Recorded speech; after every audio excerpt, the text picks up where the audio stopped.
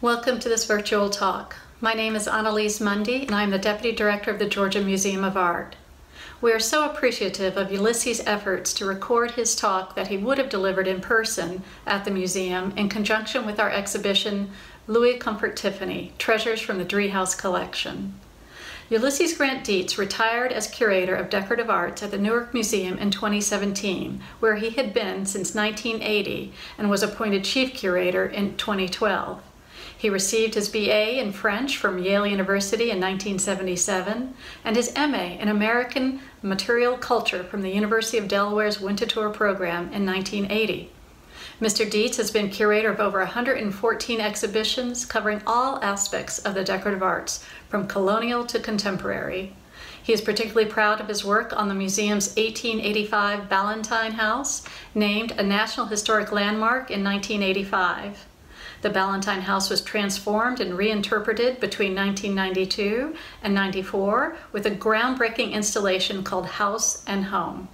Mr. Dietz has also published numerous articles on decorative arts, drawn from the Newark Museum's nationally known collections of art pottery, studio ceramics, silver, jewelry, and 19th century furniture. His most recent publications are Masterpieces of Art Pottery, 1880 to 1930, from the Newark Museum in 2009, and Dreamhouse, the White House as an American Home, released in September 2009 by Acanthus Press in New York. His last book as curator was Jewelry, From Pearls to Platinum to Plastic. We hope you enjoy his lecture in this format. Thank you.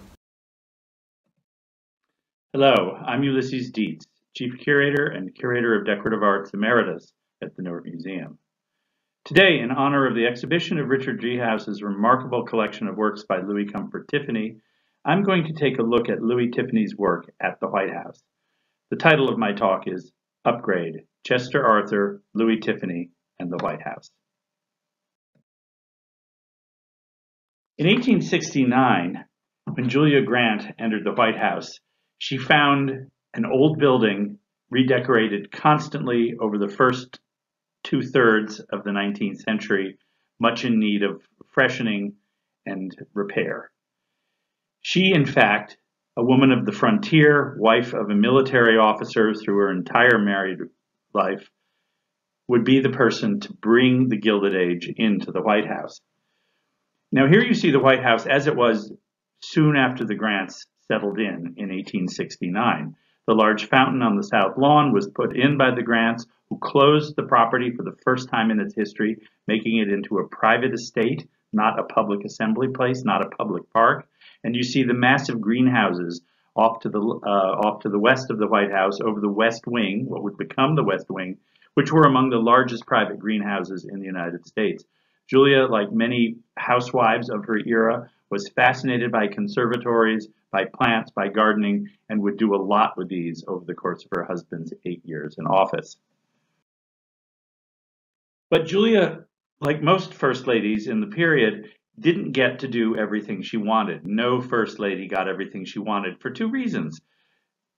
The government had to approve, Congress had to approve appropriations for maintaining and furnishing and repairing the White House, and they tended to be stingy no matter who was in office. Congress always tried to hold back the money. And therefore, first ladies, in their role as housewives, as homemakers, had to make do with what they had. Now here you see, in the red room and the green room, Julia's only real effort to change the White House, to put her mark on it early in her husband's first term, was to add these enormous paintings by an artist named Cogswell to make it clear who was there, who was the first lady. In the red room, which was really the family parlor, it was the parlor that every presidential family spent the most time in downstairs. She put a life-size portrait of herself surrounded by her family, her famous general husband modestly off to the side, the lady in charge of the White House. In the red room where all of her friends and all of the local people who came to visit would see it. Now in the more ceremonial green room, she put this massive life-size equestrian portrait of her husband, which is literally just sitting on the carpet and leaning against the wall. But everything else in these rooms dates from earlier presidencies. Martha Patterson, who was Andrew Johnson's daughter, had been in charge of the decoration you see on the walls and the carpeting, but the furniture comes from earlier administrations. In the Red Room, you have Mrs. Fillmore's piano, Mrs. Tyler's marble table, and Sarah Polk's suite of Meek's furniture from New York from 1847. And in the Green Room, you see Harriet Lane's ebonized furniture from Philadelphia, purchased for her father, James Buchanan, or her uncle, James Buchanan's administration. So Julia made do with what was left in the White House. Julia got a little money in the first term to be able to redecorate, refresh the two most heavily used rooms among the public rooms. The Blue Room got new carpeting, upholstery, wall covering, and curtains. I cannot guarantee you that this tinted stereo view is remotely accurate. I honestly don't believe that she put blue and white carpeting into a room where 40,000 people a year came and tromped all over it. But this was the showpiece. This was the centerpiece of the First Lady's hostessing at the White House. She also added this enormous crystal chandelier in the middle of the room, which would remain for the rest of the 19th century. And in the state dining room, she made a few key changes. She kept all of the furniture from previous administrations. She added these two enormous crystal chandeliers. She opened up the window on the right of the fireplace onto the West Wing, which faced the conservatories and would face something else that I'll get to in a minute. And the only other thing she did in this room was to take the enormous gilt bronze centerpiece that the Monroes had brought in 1817 and make it bigger, because in this burgeoning Gilded Age, even the elegance of the 1817 White House wasn't quite enough. The most significant thing Julia did, and the thing that has disappeared most completely, was that she added a billiard room onto the roof of the West Wing arcade, somehow, we suspect, reusing parts of the construction of the greenhouses in order to transform it into a billiard room, basically a man cave of the Gilded Age for her husband, something that was extremely fashionable all across the country at this period. It was completely paneled in highly polished woods. They've all been specified. The evidence about them survives. President Grant had a beautiful custom-made billiard table that had been given to him. And so this became essentially a family room for the first family, for the Grant family, during the Grant administration. It disappeared very quickly after the Grant administration. And this is a conjectural recreation of what the room looked like.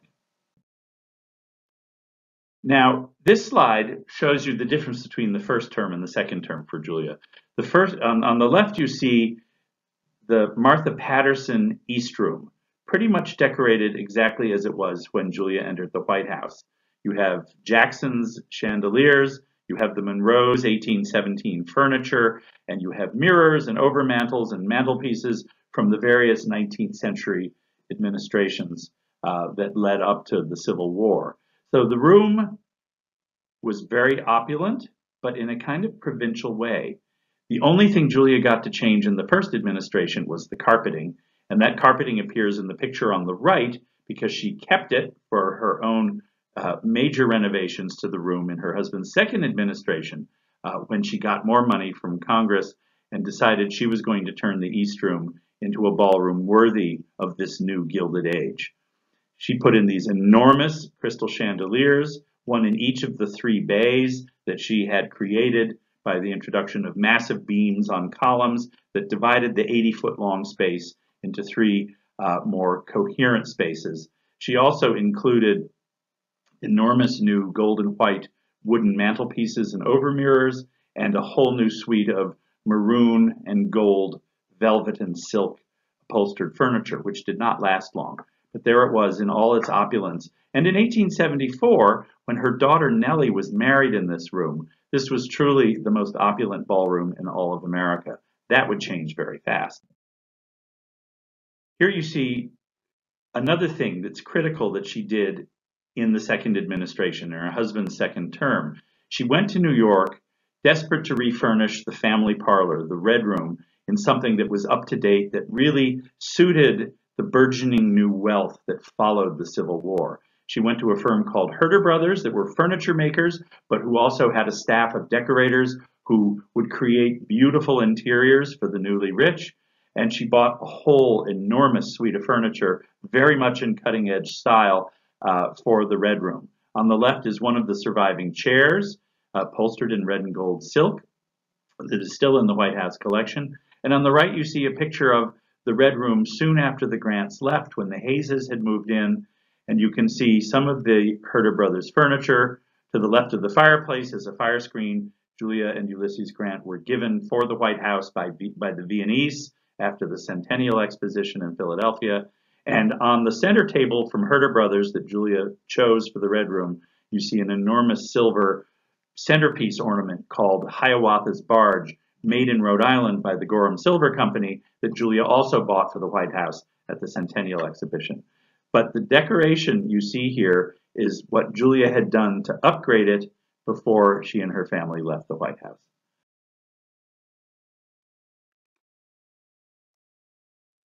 The furniture in these two images are both forms that Julia chose for the White House in 1874 from Herder Brothers. On the left is a very modernist, now think of this Victorian stuff as modernist, it's a little hard, but this was very modern, the sort of Japanese style chair based on English prototypes that Herder had designed and became a mainstay of a lot of their best interiors. This one belongs to the Newark Museum and has an ebonized or black finish, but Julia chose this exact form in rosewood to be accent chairs in the Red Room decor. On the right is still in the White House, the center table in a sort of French Renaissance style by Herder Brothers that has survived in the house was the center table for the Red Room. And the reason it survives is that Louis Tiffany didn't like it. It was too old-fashioned. The style is really of about 1868, 1870, whereas the other chair is really out of the 1870s and would have been seen as more modern. So the center table survives, and I'll deal with that phenomenon later on. And so here we go, as Julia leaves the White House after 8 years of loving it as no First Lady had loved it before, and this is the White House as she changed it. Now, it looks pretty recognizable to most people, but you can see on the left the great columns dividing the fireplaces that held the beams in the East Room, and on the far right you can see two changes that were significant. In the upper right corner is the state dining room, the window next to the fireplace that she reopened onto the roof of the West Wing, and you also see a big staircase. Julia tore out the original 1817 rebuild staircase and put in this huge Victorian staircase, not just because it suited the taste of the time, but because it created a much larger sitting space upstairs. This would become the West Sitting Hall eventually. And you have to remember that the president's offices were all on the east side of the second floor and impinged upon the family's privacy throughout the history of the White House until the turn of the century. And then, in 1881, James Garfield is assassinated, and Chester Alan Arthur, 52 years old, a widower and a socialite from New York City, trained as a lawyer, very well versed in the ways of the spoils system of the political world, enters the White House as president for the first time. Here you see the White House draped in mourning for the dead president, and then comes into the White House. Chester Alan Arthur comes into the White House and finds it as it had been left by the previous administration, specifically the Garfields, who had a lot of decorating done by W.B. Moses and Company, who were a local and highly respected furniture and decorating firm in Washington, D.C. This is the green room as Moses did it for the Garfields, and it's nice, it's fine. It's like any upscale parlor might have been in any town, anywhere in America. But for a cosmopolitan bon vivant like Chester Arthur, this was not up to snuff. He left the green room as it was because the green room didn't matter much in the daily life of the White House. But he looked at the other rooms and decided he needed to do something special. And who did he turn to but Louis Comfort Tiffany? Here's a quote from Tiffany, and this is a remarkable document done in 1907 by Esther Singleton, who wrote the first 2-volume book on the history of the White House. She interviewed Louis Tiffany, who was far from being retired in 1907, about what he had done in the White House. Let me read this quote to you. At that time, we decorated the blue room, the east room, the red room, and the hall between the red and east rooms, together with the glass screen contained therein. The carpets, curtains, and upholstery of these rooms corresponded with the wall decorations.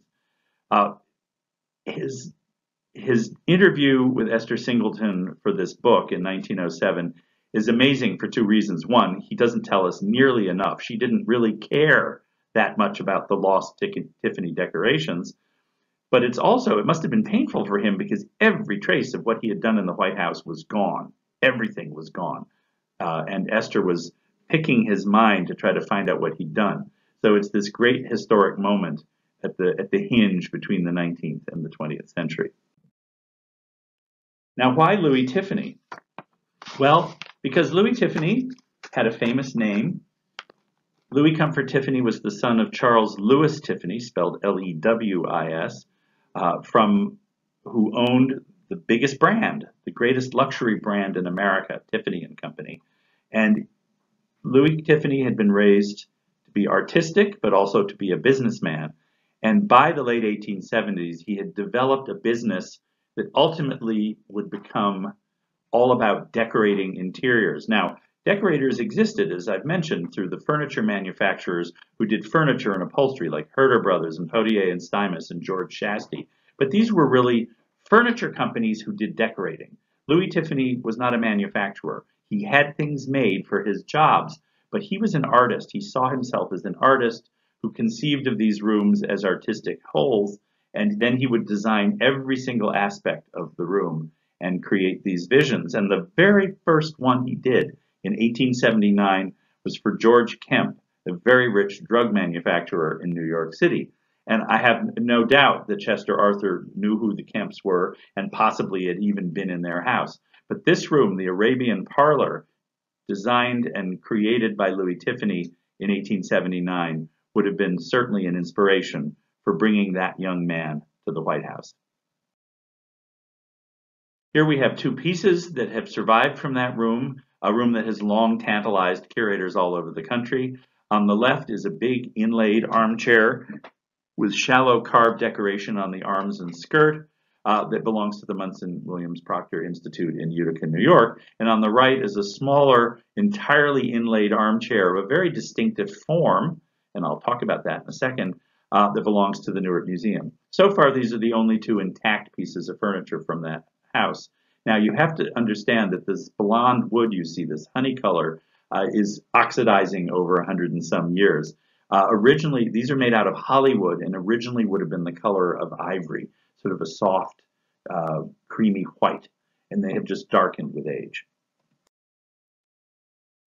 The lower armchair that belongs to the Newark Museum was inspired by a chair in Louis Tiffany's own apartment. On the right is a photograph of Tiffany's apartment, and in the red dotted circle you can see a 17th century Indo-Portuguese carved chair with spindles. And on the far left you see another version of that chair, the 17th century Indo-Portuguese chair, meaning it was made in India to Portuguese specifications using Indian craftsmanship that belongs to a museum. But this kind of chair would have been both exotic and familiar, combining Europe and Asia in one form. Clearly, Louis Tiffany was inspired by that for his work at the Kemp House. And here in this slide, you see another shot of the Kemp Arabian Parlor, and it was called the Arabian Parlor in the period. The ceiling was done in a silver leaf, which was not literally silver, but would have been platinum or aluminum or something like that, covered in textiles and glass tiles with all of this inlaid and carved white wood furniture. And you can see the dotted lines that outline the two chairs that belong to the Munson Proctor and to the Newark Museum. This was the kind of cutting-edge interior that had Chester Arthur interested and had him inspired to bring Tiffany down to Washington.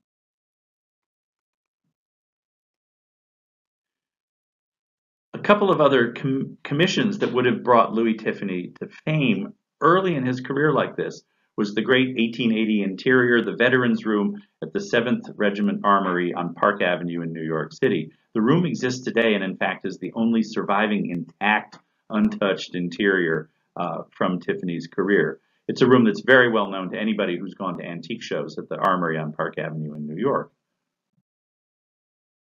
This next slide shows some color shots of it. I honestly can't remember if this is before or after the recent restoration of the room, but you can see the kind of exotic textures textured, multicolored room with elaborate paneling and stained glass, great wrought iron fixtures. You can see what Louis Tiffany could do, and it was related to what was going on in the larger decorating world, related to the aesthetic reform movement of the 1870s and 1880s, but it had a distinctive look that was really unique in the country. Here's a shot of the fireplace, and I simply point out the use of the turquoise glass panels, glass tiles across the mantel facing, which nobody else did. It's a distinctive characteristic of what Louis Tiffany was interested in. And two more details. On the right, you see the sort of Islamicized, exotic, Saracenic. There were lots of words that were used to describe this exotic Middle Eastern decoration, which didn't necessarily imply an understanding of Middle Eastern culture or art, but an appreciation of the patterning and the textures and the abstraction, the use of color in Middle Eastern interiors. And on the left, most importantly to me, is this marvelous window, one of the earliest surviving windows, and the earliest surviving from a commercial interior commission that Louis Tiffany did. And you can see the abstraction of design, making this almost look like a modern painting, and the softness of the colors, the complex use of off colors. This isn't red, white, blue, green. This is olive and ochre and orange and turquoise and complicated colors and geometric patterns that, again, are thinking about the Middle East, but doing something completely modern and completely unique to Louis Tiffany. And third, our celebrity interiors. The most famous interior that Louis Tiffany did at the time was for Samuel Clemens, known as Mark Twain, one of the most famous people in America, one of the first entertainment celebrities who was not a singer or an actor, who was simply a performer who would get up on stage and talk to packed houses, and had become an enormously successful character in America. He built himself an enormous house in Hartford, Connecticut, and had Louis Tiffany's burgeoning young firm in 1881 come in and decorate the house. Interestingly enough, when we get to Tiffany and the White House, the one room that gets forgotten, and was forgotten by a lot of people for a long time, was the dining room. And so I'm quoting from myself in my book on the White House, Dreamhouse, talking about the dining room, because Louis Tiffany never mentions that to Esther Singleton. For the dining room at the other end of the state floor, Tiffany's contributions included a new color scheme of glowing yellows with painted stenciling in silver and huge circular sconces of hammered metal. This is inadequate, but all of the words to describe Tiffany's interiors are quite inadequate, especially without color photography. You can only imagine, and curators have spent a lot of time thinking about this, you can only imagine what the effect really was. But you get a sense of this. Glowing yellows means yellow, but an ochre yellow, and bronzes and coppers and oranges and things that merge together. And he would have had shimmering wall surfaces that would have been reflective and shaded. And then the woodwork would have been textured and touched up with silver, and the ceilings and the plasterwork would have been touched up in silver stenciling. And so you would have had both complicated patterns and a complex but subtle color scheme. So the only hints at Tiffany's decor that survive from the period can be seen in this picture of the state dining room, done after the room was redecorated by Edgar Jurgensen of Hartford for Caroline Harrison.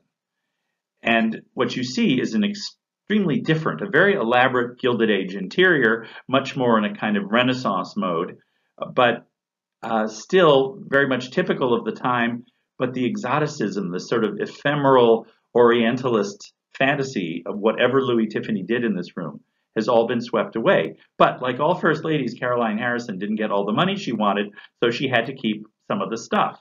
So Julia Grant's chandeliers are still there, and Louis Tiffany's side chairs, the walnut side chairs that he commissioned or ordered or spec'd or designed, we don't know, for the state dining room are there, and the four huge hammered metal sconces are still there.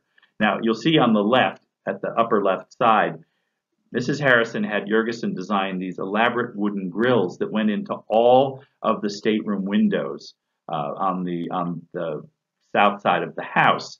They were not only elaborate in themselves, but they were backed with colored glass to echo the color scheme of the room. Now there's amber glass in the back of these screens, so it suggests that maybe Mrs. Harrison kept something of the yellow color scheme of Louis Tiffany's room, but we can't tell because all we have is this photograph.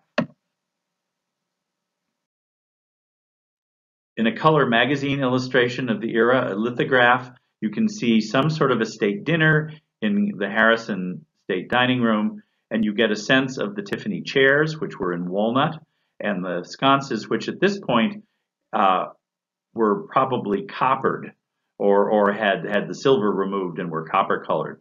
We don't know exactly what that means, and these are very unsatisfying images of the sconces, but that's what we've got. These are details taken from a period photograph. You can see this is the best image of the sconce we could get. Caroline Harrison had the house electrified, so Tiffany's gas fixtures had been replaced by adorable sort of pointy Edison light bulbs.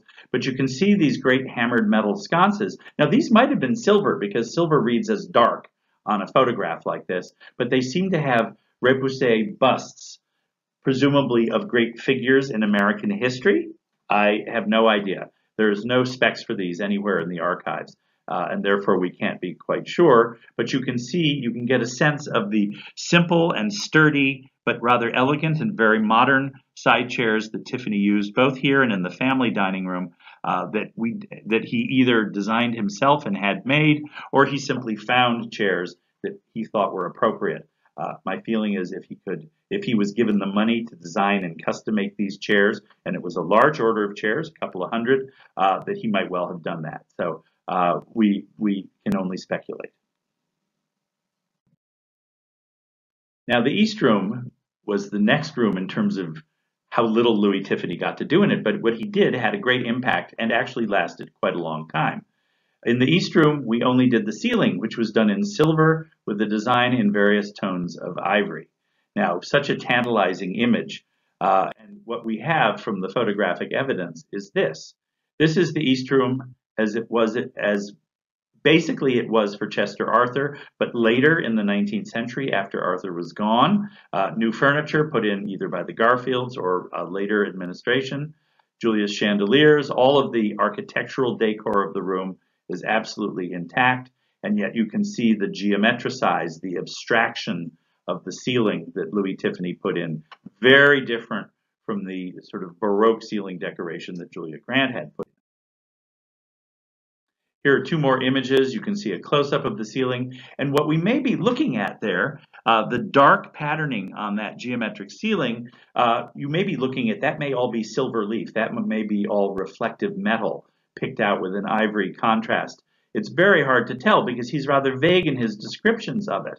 But there was iconography in here that was abstracted and geometricized so that it was almost unrecognizable. And on the left is a colored slide that you can't trust the color of. They never really were very careful, but you can see that right up to the end of the 19th century, the ceiling survived even with new electric light fixtures added all over it to brighten up the room, even as Julia Grant's gas fixtures, which have been electrified, and all of her architectural additions remained in the house.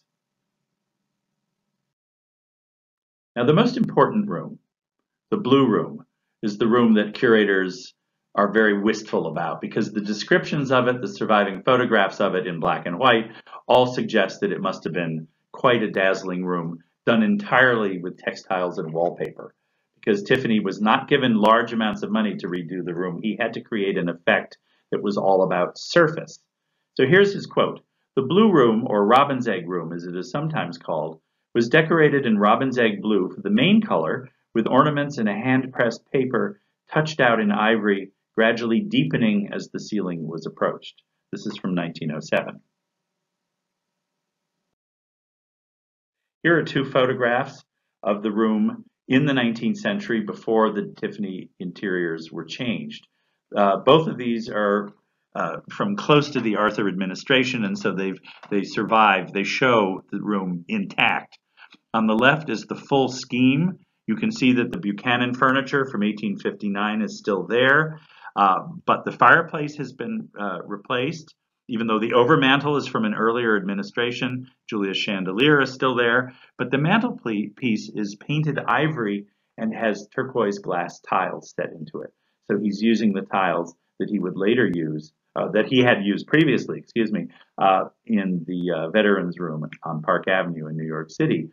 But look at the walls. You can see an enormous circular sconce, which I'll talk about in a moment, and you can see the elaborate patterning. Actually, on both of these slides, you see the elaborate patterning, which you have to realize was three-dimensional. It was embossed so that it stuck out from the surface, and it would have been picked out in ivory and in silver, but also in other colors. Tiffany forgets that there are other colors. There are little details, little jewel-like shimmers of color.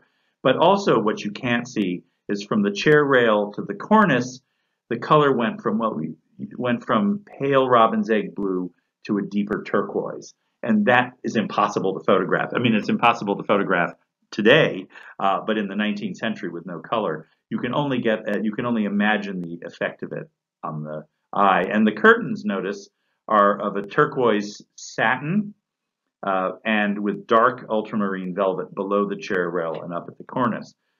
The furniture was all upholstered, according to the documents, was upholstered in silk canvas.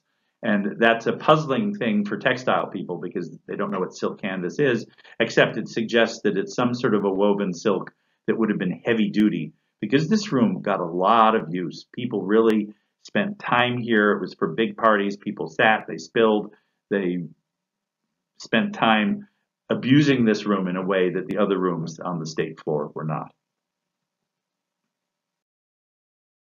My favorite fantasy recreation of this room is one that I found online, quite honestly, and I think it gives the best sense of what the blue room would have looked like. Blue was an unfashionable color. The blue room of the early 19th century was completely outmoded. Red and green and gold were in fashion, but in the Gilded Age, in this part of the Gilded Age in the 1880s, off colors were in, tertiary colors. So turquoise, robin's egg blue, would have been a way to make unfashionable blue fashionable. But here you get a sense of the shimmering silk on the upholstery, the multicolored but more pragmatic turquoise and patterned carpet, and then something of the shaded walls, still with Julia's chandelier in the middle, but Julia's chandelier from 1870, echoed by the huge silvered metal and opalescent glass light fixtures, 3 feet across, that dotted 4 corners or four quadrants of this huge oval room, 40 feet by 30 feet by 18 feet tall, an enormous oval room. Still the largest oval room in the country at this period.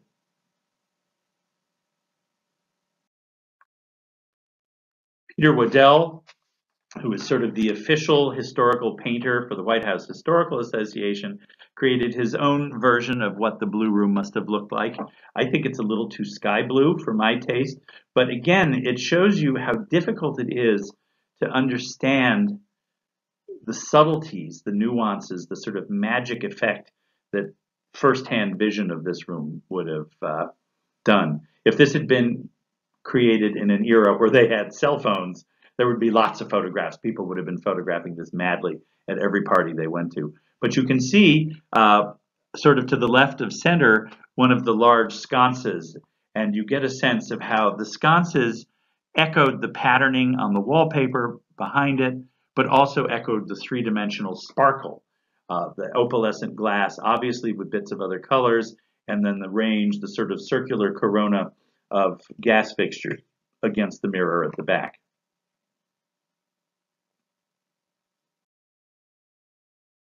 Color was everything in this period, and the White House embraced the varieties of color that people expected in the 1880s by using tertiary colors. So you don't have emerald green, you have olive green, you have sage green, you have blue green, and in the red room, which you see on the right, and I'll talk about more in a second, you don't have bright red, you have rust red, you have Pompeian red, you have terracotta red. And here you see that this room, according to the second phase of Louis Tiffany's decoration, which helps date these photographs quite nicely. These postcards, they were color lithograph postcards. So they're not entirely accurate. They never get the details right, so you have to be slightly suspicious. So Louis Tiffany says to Esther Singleton in 1907, "In the Red Room, the walls were red, with a frieze in which the motif was an interlacing of a design embodying both eagles and flags. The ceiling was in old gold." Such a fascinating quote, because I've never been able to see eagles or flags in the design of the Red Room. And so clearly Tiffany is saying this because that's what he wanted to do. He wanted to get the sense that he was doing something American and modern, but he's abstracted them to the point where they're not easy to see. Here is the first phase of Louis Tiffany's interior for the Red Room.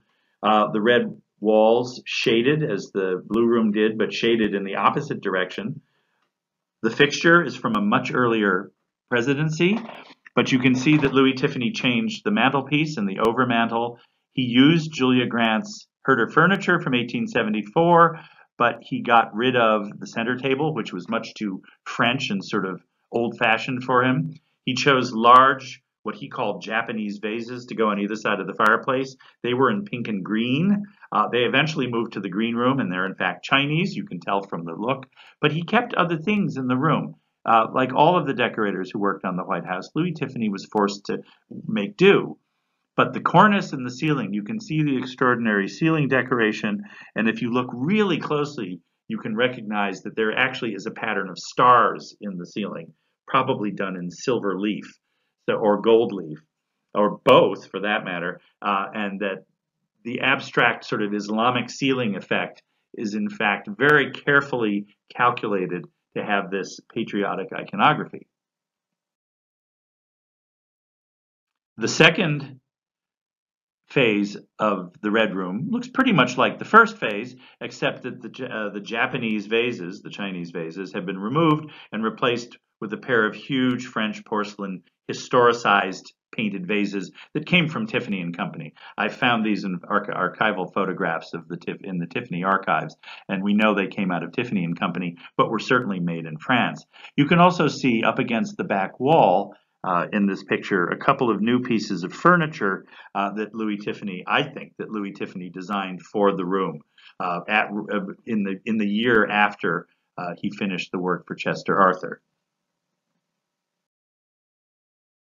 This marvelous detail taken by Francis Benjamin Johnston, the most important documenter by photograph of the White House in the 19th century, was not intended to document Louis Tiffany. It was intended to document these beautiful ormolu objects that came from Paris for the Monroes in 1817 and are part of that famous group of surviving ormolu objects that have been famous in the White House since they came in.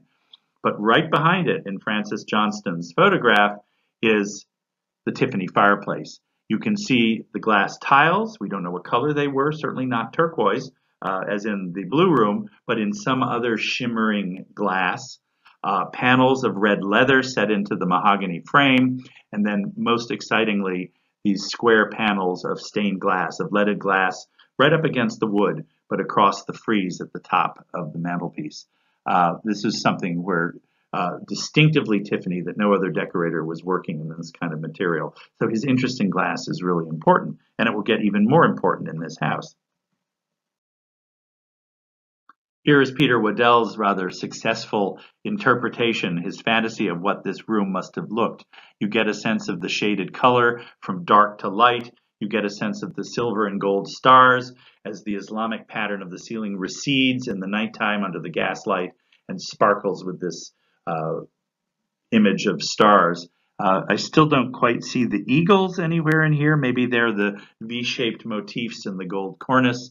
But again, Tiffany's abstraction would have made all of this somewhat hard to see because his point was design, not patriotism.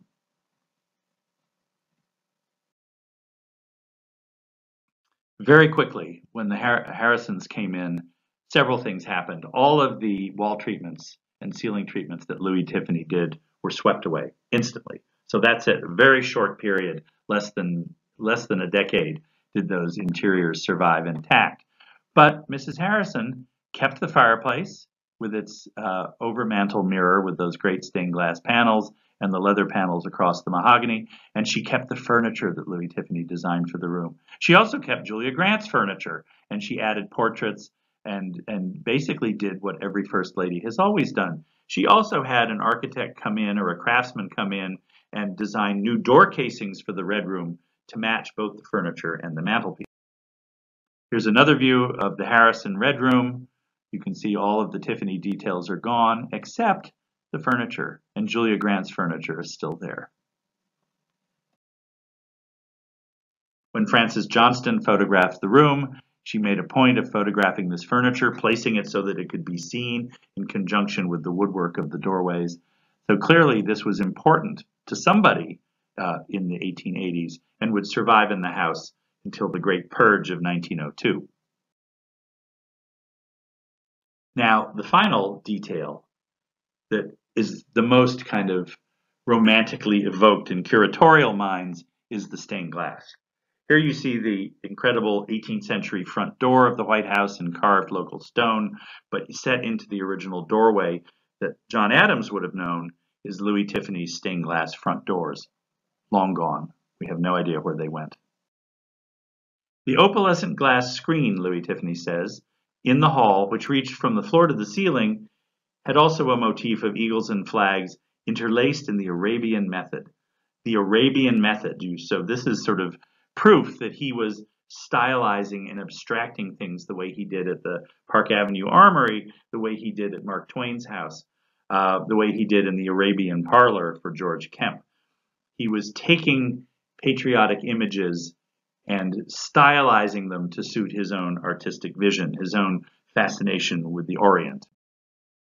And here, with a panel from the Park Avenue Armory set in to remind you, is a black and white shot of the screen set as it was into the original triple arch of James Hoban, but installed by Louis Tiffany. Already here, the Tiffany decorating has disappeared.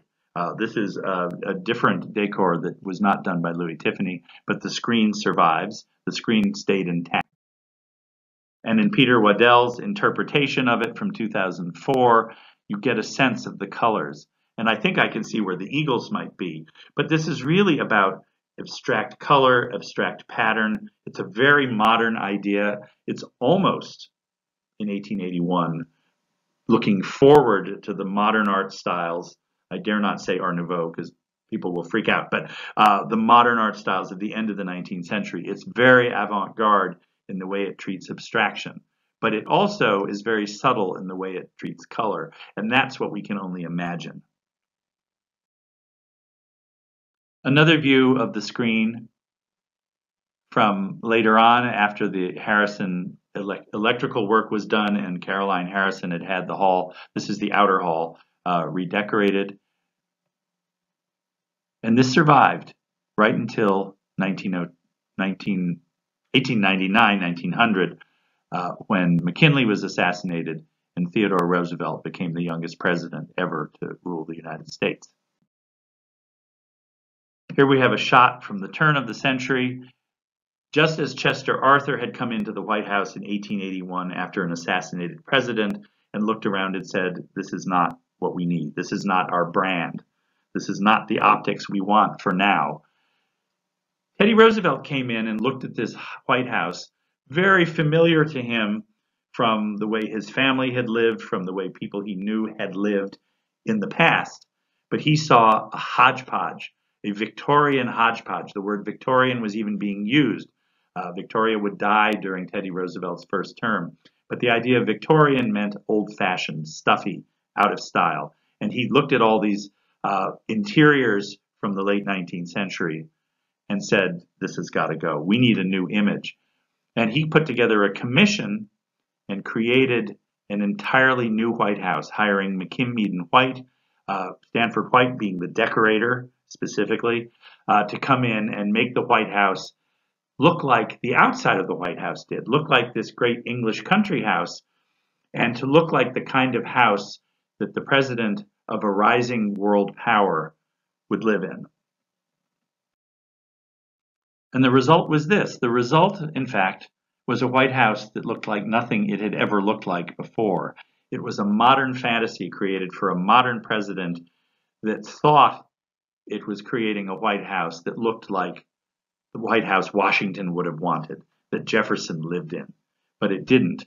He swept away the original triple arches in the hall and created this magnificent but chilly Franco-English palace, which is the way the White House looks today. And here you see it as it looked in the early 20th century, with the great portrait of Teddy Roosevelt in the corner. So Louis Tiffany, by 1902, was gone. Everything, he was not dead. He was very much alive and would continue to work for another 20 years as a designer and decorator and a purveyor of luxury goods for elegant people's houses. All of his glass work was still being produced. His lamps were still being produced. But the great early work, the most amazing early work he did, especially what he did for the White House, had disappeared. And except for that mention in 1907 in Esther Singleton's book, it was almost entirely forgotten until the 1960s, when interest in Louis Tiffany would rise again. And once again, the work he did for the White House would become legend in the minds of American curators. Thank you so much.